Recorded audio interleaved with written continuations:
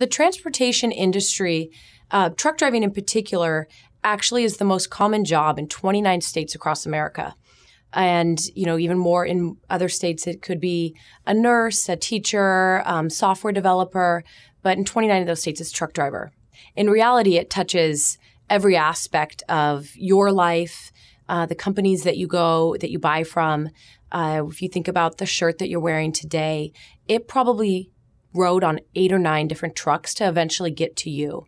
So it went from, a U.S. port into a truck to a warehouse center to a fulfillment center, then to a distribution center eventually after you ordered it, and eventually to you.